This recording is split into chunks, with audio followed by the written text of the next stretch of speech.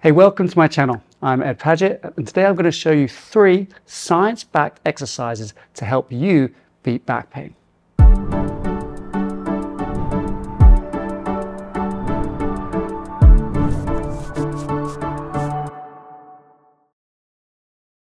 These exercises come from low back pain guru Dr. Stu McGill of Waterloo University, Canada. Now, Dr. McGill has been researching and studying back pain for over 20 years, and he has written extensively on the topic of back injuries and the concept of core stability. I'm going to link his website in the first pinned comment and in the description below. Now, through his research, he has found that the following 3 exercises are the most effective at helping people beat back pain. They are the curl up, the side plank, and the bird dog. Now, these exercises aren't exactly functional, but they do serve a specific purpose. They help add tension into the muscles. You see, most people think that they have back pain because they have weak back muscles, but that's not true. I've worked with some Olympic athletes who had back pain, and it wasn't because they had weak back muscles. Now, there are many causes of back pain, but these exercises address the fine motor control and stiffness in the back. Stiffness in this case is a good thing. This is because it allows greater control over the vertebral segments in your lower back and less chance of an awkward movement irritating some of the structures there. Also, it's important to consider the rest of your body when managing your back pain. You see, commonly the hips and the upper back can be really tight, which means that the lower back has to do more work. This, in turn, leads to overuse injuries of the muscles, joints, and ligaments, and eventually a wear and tear process, which is not ideal. Also, before we get into the exercises, I just want to share with you something that you shouldn't be doing, and that is nothing. Avoiding all movements leads to a decrease in the muscle strength and coordination. This can then lead to a vicious circle of weakness and pain. So doing something is better than doing nothing. All right, on to the exercises. First up is the curl up. Lie on your back with one knee bent and the other straight. Try and do both sides if the pain isn't too bad on one side more than the other. Now, place your hands under your lower back. Pick your head up only a few inches and hold that position for about 10 seconds. Relax and move your head back down to the resting position. The idea here is to avoid flattening the lumbar spine to the floor like you would in a regular sit-up.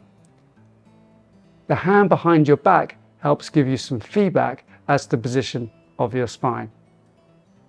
Now, McGill recommends performing these with a short, sharp breath that helps keep tension in your core. For sets and reps, it's a good idea to remember that this isn't a strength exercise. It's more of a neurological exercise, which means the nervous system can tire quickly. I would suggest doing about 8 to 10 repetitions the first time round, and maybe 5 the second time round, and finally 3 the third time round. If you're enjoying these exercises, make sure you like, comment, and subscribe, as this really helps boost the channel's visibility, and that gets this important information out to more people. Now, back to the exercises. Next exercise is the plank. I'm going to show you 2 different variations of this exercise. And the first one is the easier variation.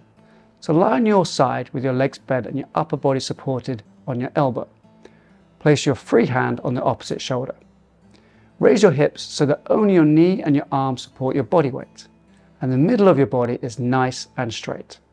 Hold this position for about 10 seconds before returning back down. To make this harder, you can straighten your legs and lift up by pushing onto the outside of your foot. Hold this position for 10 seconds and make sure you do it both sides. For sets and reps, I recommend building up to about 30 seconds, both sides with the legs straight, and being able to do this 3 times through. Lastly, we have the bird dog. Assume an all-fours position with your back in neutral alignment. This means not too arched and not too rounded. Whilst keeping your lower back in this position, kick one of your legs out behind you, and at the same time move your opposite arm out in front. You don't have to lift your leg very high, as this can cause an arching of your lower back if you do.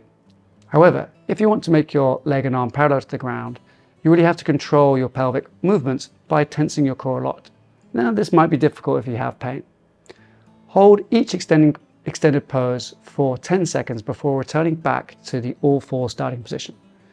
Try this 10 times on either side, then 5 times and 3 times.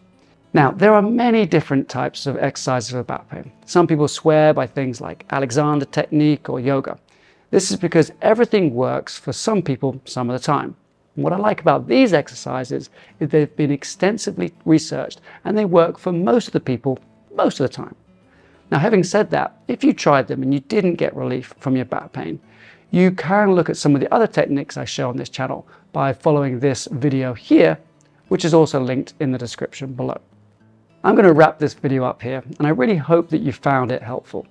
If you try the exercises, please let us know how it goes in the comments below. Now, if you really want my opinion on your specific case, send me an email or a friend request on Instagram or Facebook, and my email is in the description below. Don't forget to give us a thumbs up and subscribe to my channel if you haven't already, and click on that notification bell and send my channel to a friend who you think can benefit from this content as well. Thank you so much for doing those things. Your support means a huge deal to me. Stay tuned for my next video, which will be up shortly.